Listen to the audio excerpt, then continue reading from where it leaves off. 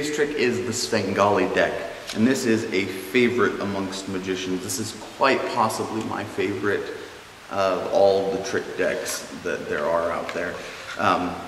There's different books that have been written, some that are like 101 tricks that you can do with just the Svengali deck. So we're just going to show you a couple of these today, and then you can kind of figure it out once you know the secret to the trick. It's very simple. All you do is you show your audience, you have a perfectly normal deck of cards, right? They can look through and be like, oh yeah, all the cards are different. Perfect, right? You have an audience member, you say, okay, give me your finger.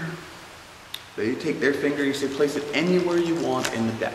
And it's a completely free choice. They can put it anywhere they want. You can, like if they put their finger there, you can be like, do you want it to stay there? Would you like to change? It doesn't matter, okay?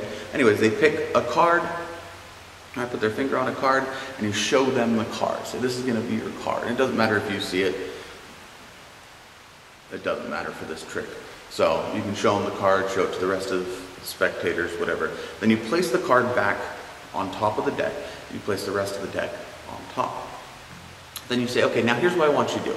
And you can either have the spectator who chose the card pick a number, or you can have a different spectator choose a number. It doesn't matter. You say, pick any number. You might want to limit it to 1 to 25, otherwise you're going to be counting all day. Say, pick any number. Say they pick 13.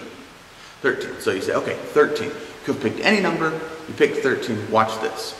And then you go 1, 2, 3, 4, 5, 6, 7, 8, 9, 10, 11, 12, 13, and there is their card. And you can show them if you would have counted 14, it wouldn't have been that one. If you would have counted 12, it would have been this one. But you counted 13, and there's their card. And it doesn't matter, they can really pick any number. It's going to be there. And then the last thing that you can do, sometimes people say, oh, that wasn't my card. And you just give them a little smile and you say, really? Say, well, which card was it? Maybe give the cards a little rub on your sleeve, and then you show them that every card in the deck is the same card. It's all King of Clubs. And that makes them go crazy.